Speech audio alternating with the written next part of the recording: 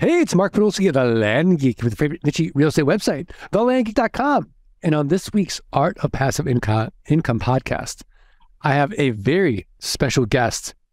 It is a recent coaching grad, and everyone loves when I interview our coaching graduates as they are just a little bit farther along than you are. And it's so inspiring. And today's coaching grad is James Buttermore. James, welcome. Thank you. So James, what brought you to land investing?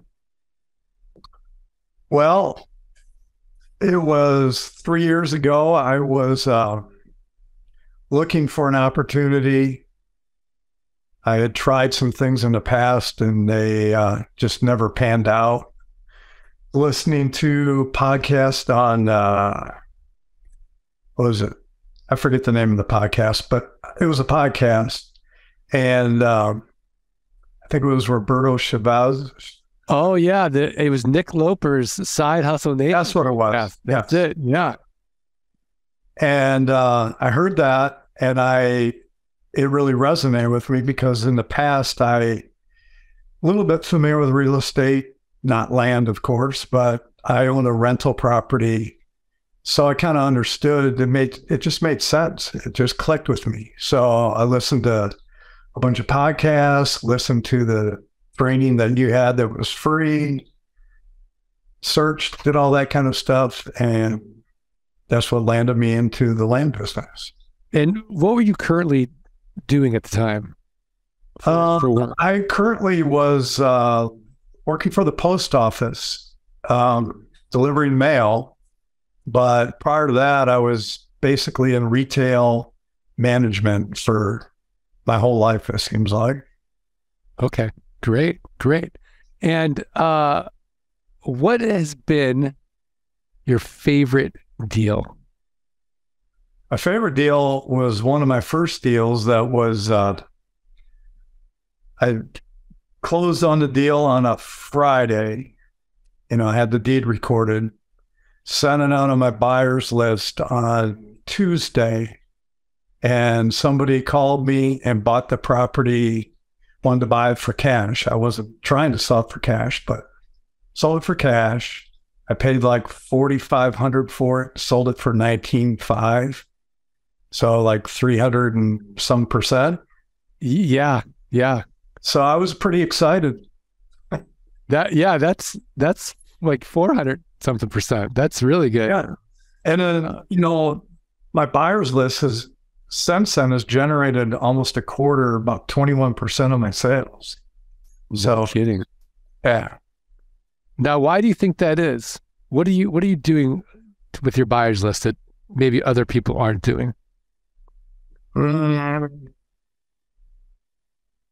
just, I do have like a sequence mail that I send out in the beginning, but I think there's a lot of people that probably do that. But just follow up with them, make notes of if they tell me there's something that they are looking for when I come across something like that. But just sending something every week, I think that's the biggest thing. Just consistency. Yeah. I love it. So why was coaching valuable to you, or how was coaching valuable to you?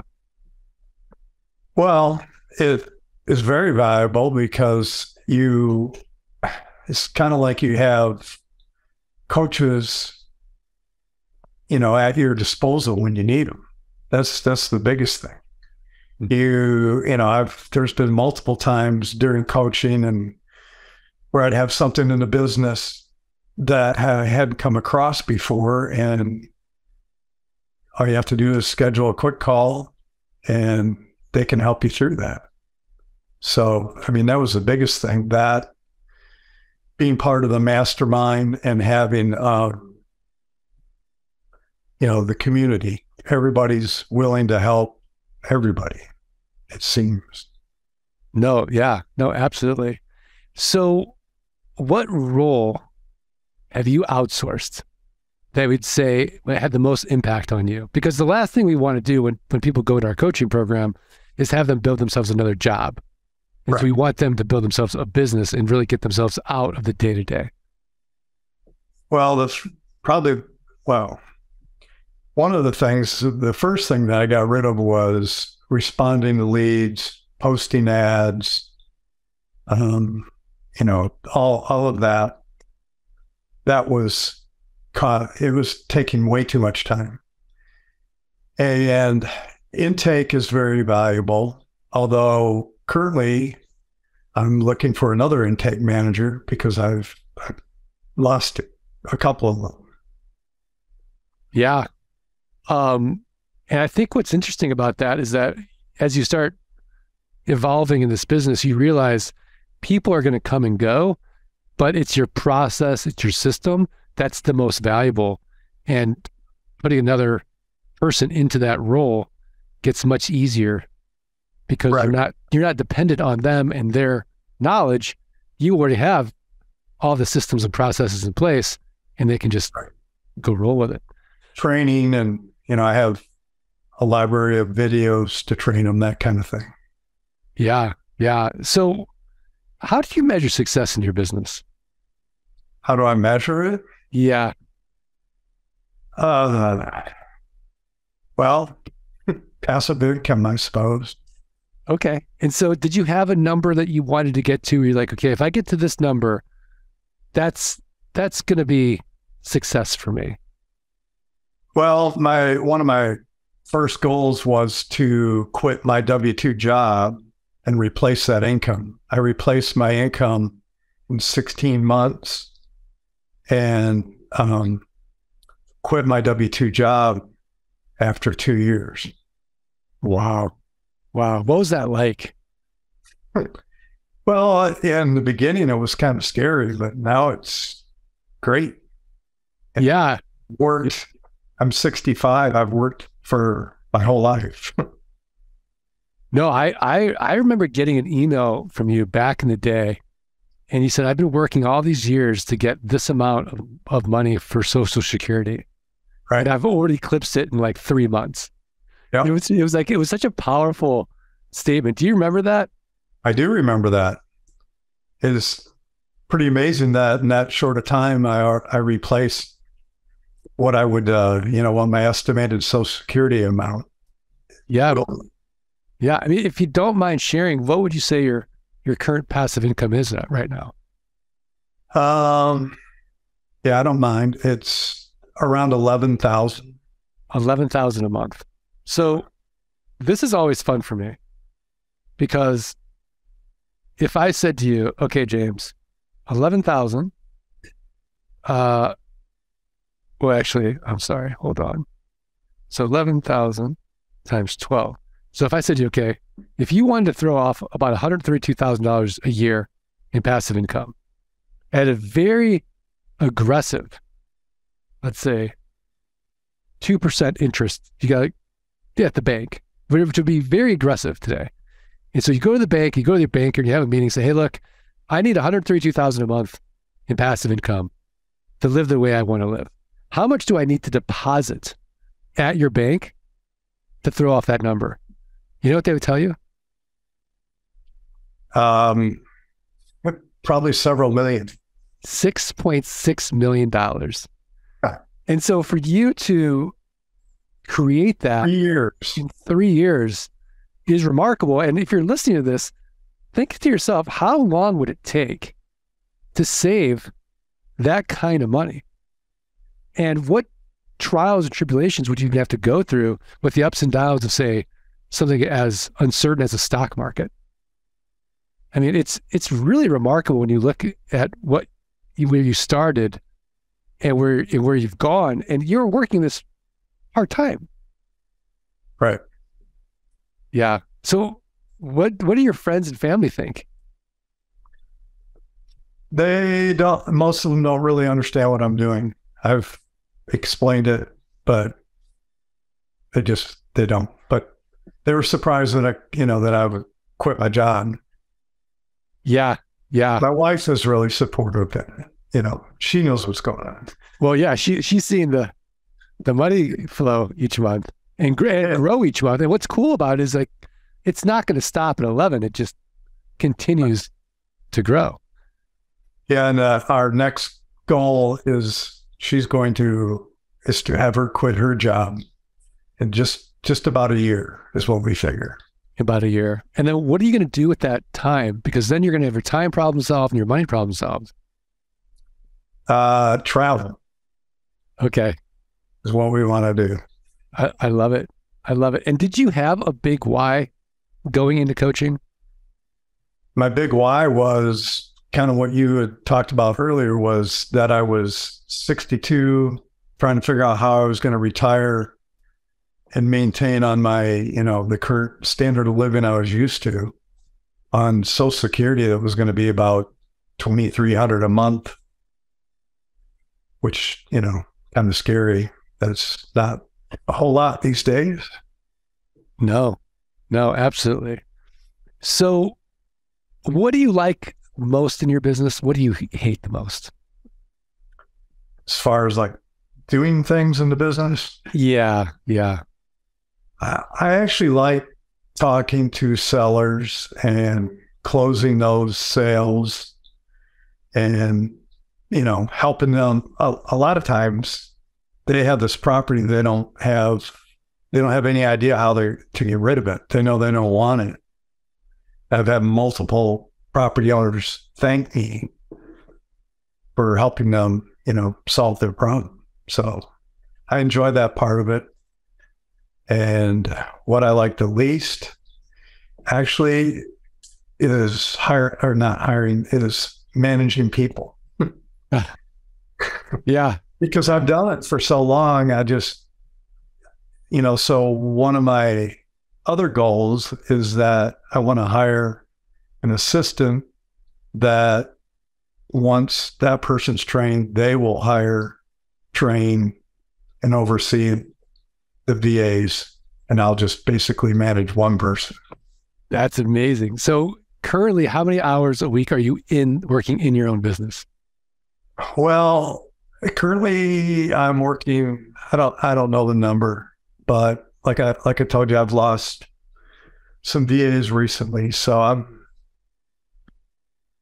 right now I'm working probably quite a bit in it. Would you say more than 20 hours a week? Probably at this point, but more than 30 hours a week? It's temporary. Yeah. No. So let's say 20 hours a week? Somewhere in there. Yeah.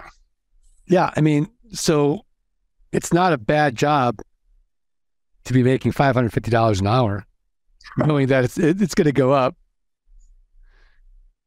So just to put things in perspective there. Okay. Now, I know people listening to this are like, okay, James is doing great passive income at $11,000 a month, but if his fixed expenses with all these VAs are $10,000 a month, what good is it? So what's your fixed overhead cost, not including mailings, which I don't consider an expense. I think that's an investment. Well, you're right. It is. And the like software and that type of thing, automation, that's probably $1,500 a month. And the only number I have in my head is everything all together, including taxes and everything, is $3,000 a month. $3,000 a month. That includes mailing, everything. That includes mailings. Okay. Yeah. Wow. So you're probably really with a fixed overhead because mailing's variable. Yeah. You're probably around $1,500 to $2,000 a month. I'd somewhere in there. Yeah. Yeah. That's probably what our average coaching client is at. If you were to start over today, what would you do differently and what would you do the same? What I do differently, I would have went through flight school and coaching much quicker than I did. Now, why do you say that? Because I think I could have cut a year and a half or so off of my progress. Yeah. And what was the other part? What would I do the same? Yeah, what would you keep doing? That you're like, okay, I did this right out of the gate. Just following the recipe, Yeah. That's the thing that I learned early on with Scott was follow the recipe, and because I had tried doing it on my own with just a toolkit, mailed for 3 months or so, didn't get any accepted offers, and then ended up talking to Mike Zano. He gave me some advice, and then I decided to go through flight school, and that started in January. February, I bought my first property, sold it in April, and, the rest is history. But because I had someone to teach me the process, Yeah, no, absolutely. And, we are a community. So tell us about your relationships that you formed with other coaching clients and even your flight school class. Well, there's several that were in the flight school class that are still, to my knowledge, are still doing the business. Don Arisa. Dawn, yeah. We talked a lot in the beginning. And then in coaching, there's several people that are always willing to help. Yeah. Yeah. So how would you say that, well, before I ask this question, what advice would you give someone who's a total beginner right now?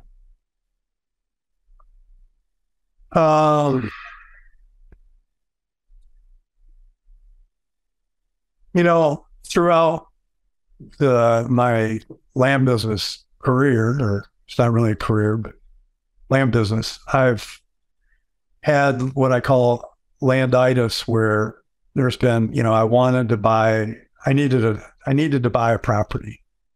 So there's a few that I probably bought that I shouldn't have because of various things, like ate too much, or access wasn't good, or, something like that.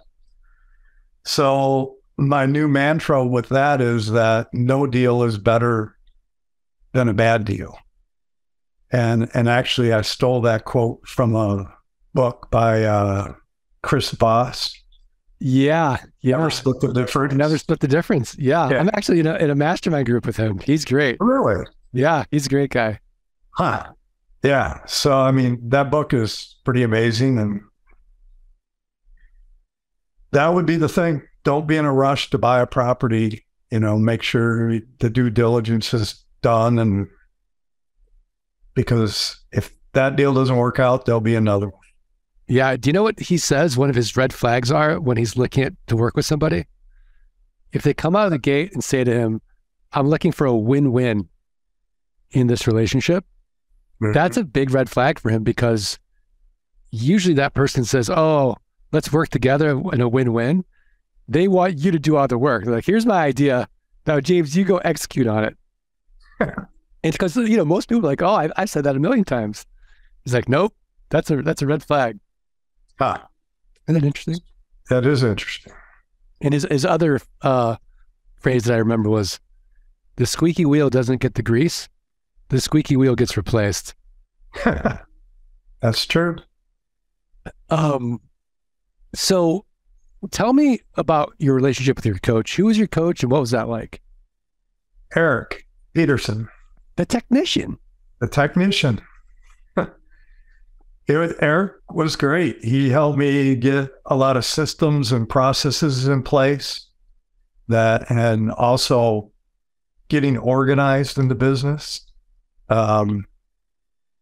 Like property records and just everything. I didn't have that organized at all. And he really helped out with that. Plus, just being able to talk to him and pick his brain. Yeah, no, for sure. I always say to our coaching clients that 80% of the coaching program is mental, 20% of it is how to. Would you agree with that statement? I would, yeah. So which mental challenges do you think the coaching, Eric or the coaching team helped you sort of blast through that might have been self-limiting? Helping me get through, the dips, the low points that seemed like nothing was going right or whatever at any, at a certain time. That would probably be the biggest thing. Okay, great. And so one more question before we get to the tip of the week.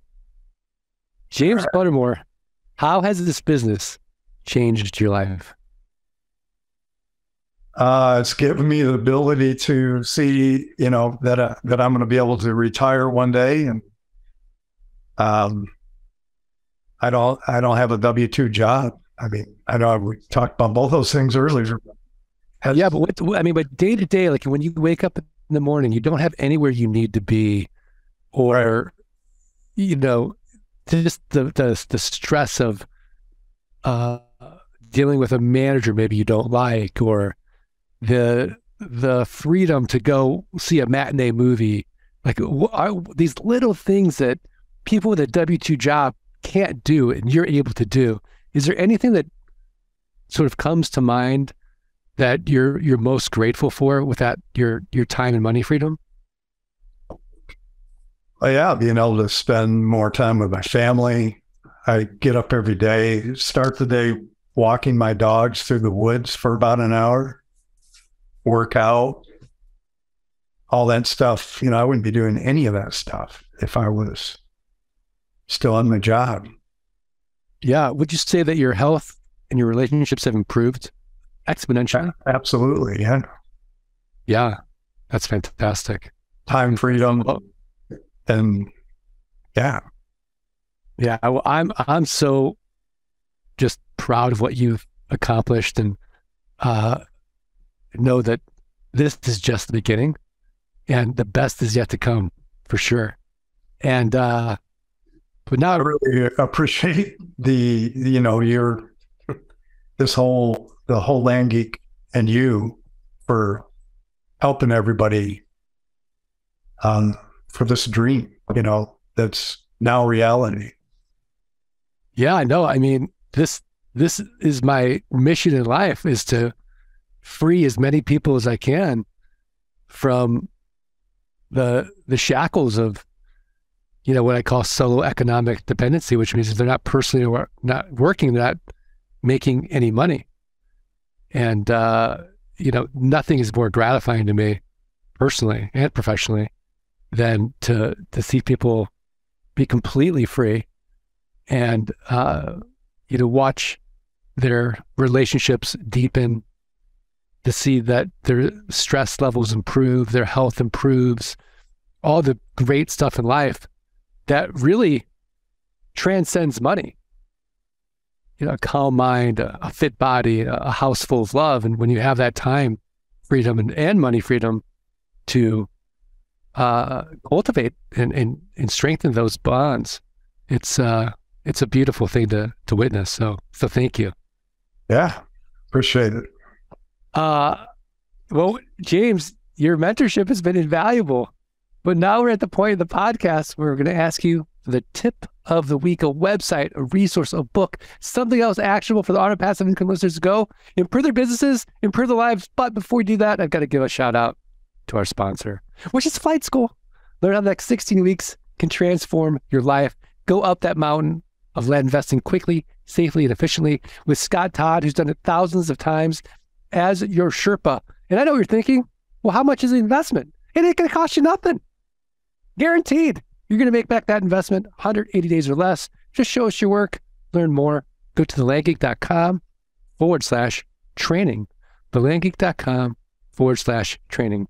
James Buttermore, what is your tip of the week? My tip of the week is a software called Landscape Pro 3.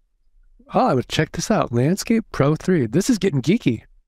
Yeah, and I'm not real geeky, but it allows you to edit, enhance pictures.